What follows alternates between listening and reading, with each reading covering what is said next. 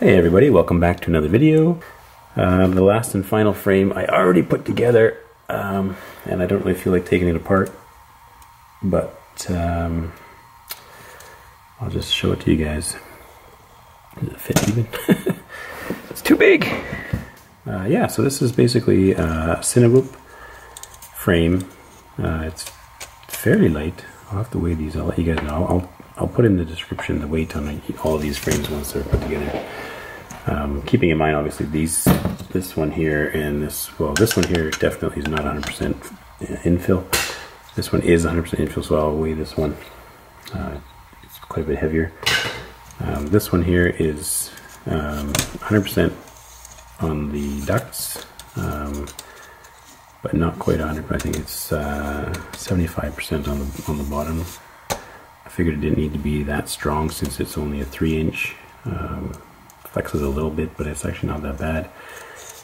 And plus it has the ducts to keep it all together. So yeah, I think overall I like this one the most. I put a lot of time into this one to kind of make everything line up.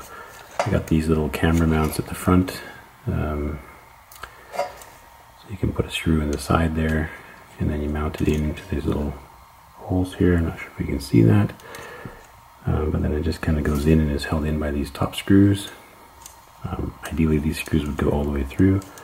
I don't have screws that go all the way through, so I have already ordered some, so we can try that out. I can extend these out if the ducts are in the frame. You can push these out. So again, this is 19 millimeters between these two little pieces here. Yeah, and the bottom plate, like, I pretty much made it 20 by 20 and 16 by 16, so you can put pretty much, you can put your board pretty much anywhere up front, behind. You want to put 2 boards in there, you can fit 2 boards in there. I made it pretty flexible, so you can ideally run an HD camera in here and do some CineWhoop recording. And so basically, yeah, the standoffs essentially are the ducts. And basically what I've done, so you can see there's a little bit of a gap there, a little bit of a gap there, gap there, gap there. So that's for these, obviously.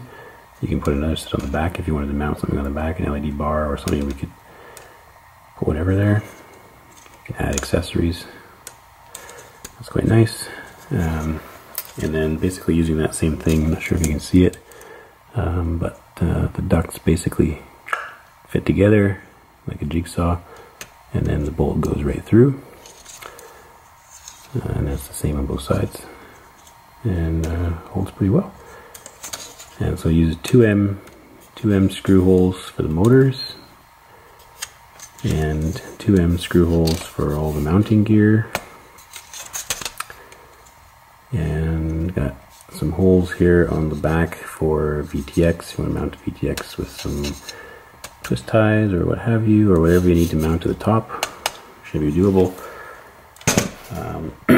So I'm thinking I'm going to build this one. I might actually build it upside down so the air pushes outwards or downwards is nice and clean. I might give it a smoother, some slightly smoother characteristics for HD video. Yeah, definitely, comment down below what you guys think. Which of these frames do you think I should build? I'm kind of leaning towards the Whoop, but let me know your thoughts.